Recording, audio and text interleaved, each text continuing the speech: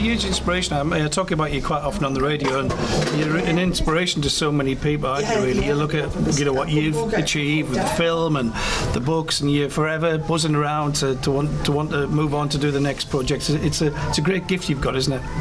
Well, see, I don't look at it that way. Like, I don't think.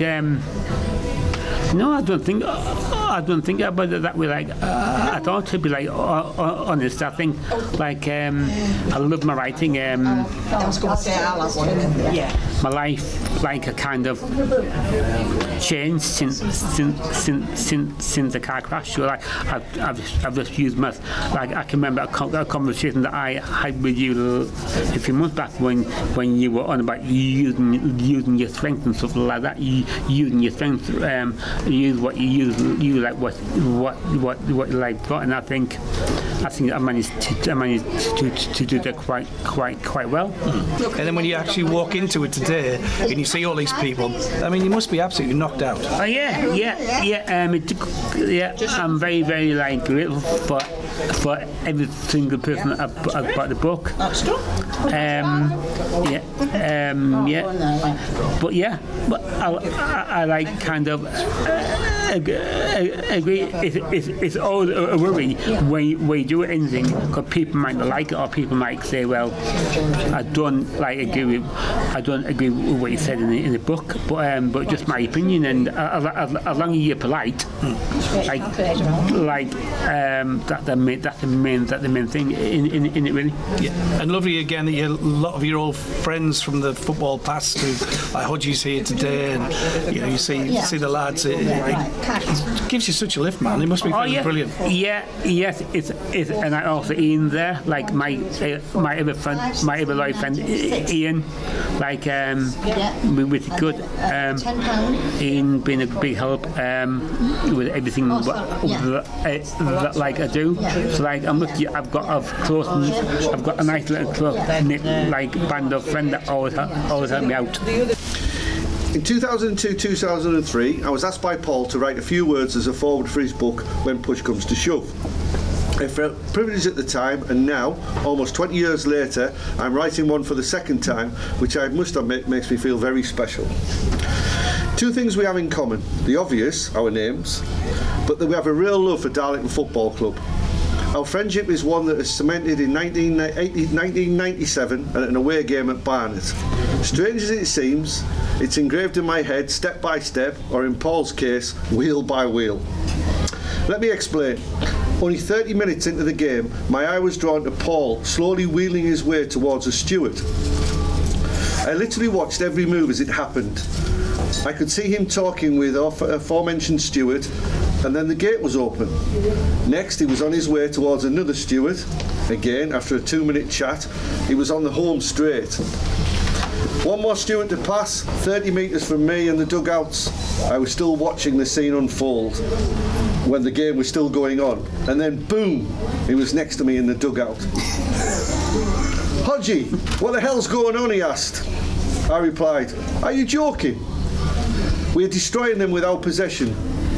Paul sat and thought for a few seconds before responding. "But the objective of the game is to at least score, or at least shoot." There was no bad language, no abuse, just a simple remark that killed me.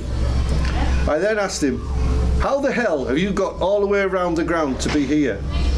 Paul grinned before saying, "I told them I was your brother."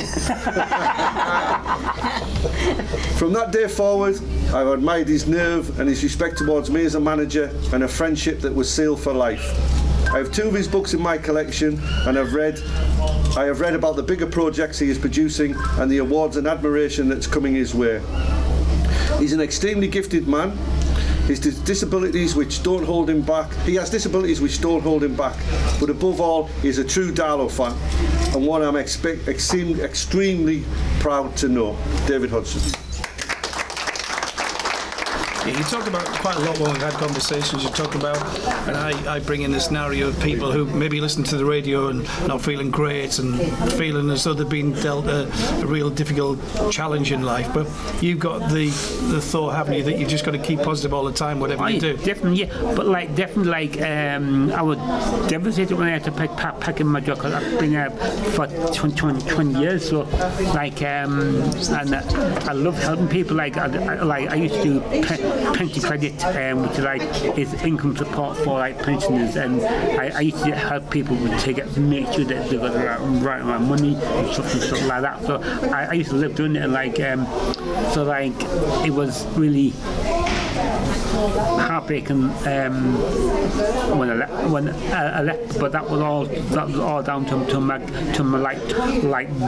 the car crash, which totally changed my life, and to me, I could have gone one way or the other. It could have been, I could have gone one way or the other, and it was very, very difficult time, because obviously I was really badly injured. Unfortunately,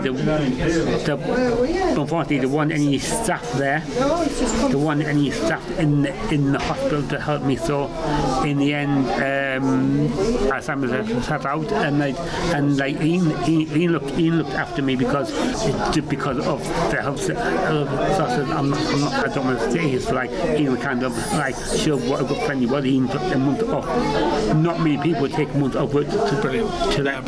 Yeah, so I've got a lot, but even then I could have gone one way or the other. But I stay positive, and I recovered to the best possible way that I could. I still suffer from the PTSD thing, with kind of get flat back from the crash. But you got to get almost to make the best of the hand that you get dealt. So what advice would you give to people watching the video, watching you talking about your life and looking back at all the footage of how you got to today, basically? What advice would you give them if they're struggling in life, if there's many different situations in life that make people struggle, but what words would you give to say you got to keep going? Yeah, definitely keep going, and don't give up, and also if you've got a dream, don't give up on your dream. I think I might have said that the other night. Yeah, but don't give up on your dream, and just try and be strong, and because life can be a bit without. I've seen how much that car crash in my life. I used to go to every Darlington game home and away. But now I found a different way to support the club. I sponsor players, and I still involved with stuff like that, and so I still involved in different ways, and I try to get to many again as